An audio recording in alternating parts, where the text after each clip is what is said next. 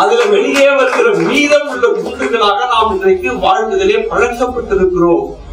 ஆரோக்கியமான வாழ்வை பற்றி பேசுகிறோம், ஆனால் அதற்கான முயற்சிகளை நாம் எடுப்பதில்லை.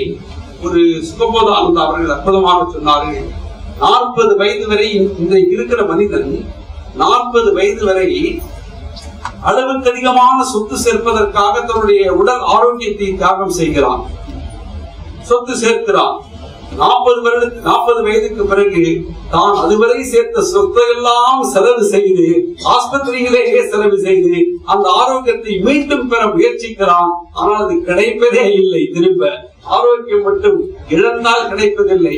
ஆனால் அதனுடைய ஒரு மிகப்பெரிய குறை என்னவென்றால், அது இழந்ததற்கு பிறகுதான் அதனுடைய அருமை நமக்கு தெரியும் என்கிற விதியை ஆண்டவன் வைத்திருக்கிறார் என்பதை சொல்லி உங்களை வாழ்த்தி நன்றியோடு விடைபெறுகிறேன்.